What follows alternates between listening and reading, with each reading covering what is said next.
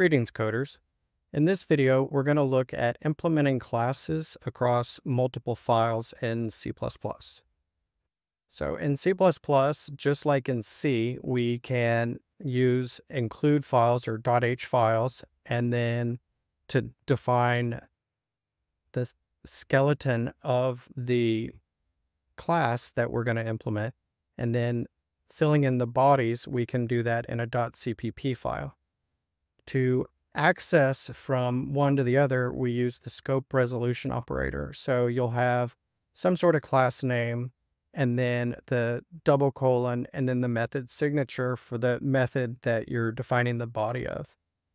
Let's see what this looks like. We have an example here of pet can have dog, fish, and cat are all different children of pet.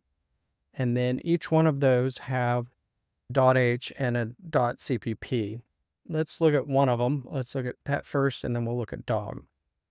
So pet has the pet h and pet cpp. On the pet h, we'll have the class definition with pet, have one field that's protected, the name, and then a public field for display. And then we will define display in pet.cpp. So we would have pet : display, and then the functionality or the function body of display. And this is that connection from pet_h to pet_cpp. Pet_cpp does the implementation. As a child of pet, we can also implement dog in dog.h. And so we have class dog extends public pet. The public is a standard inheritance that occurs by default. The public keyword's not required. And so this will inherit all public methods and protected methods.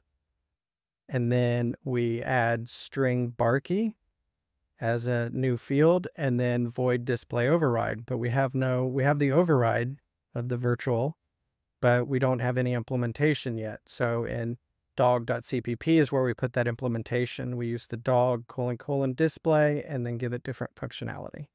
And that's it for this video.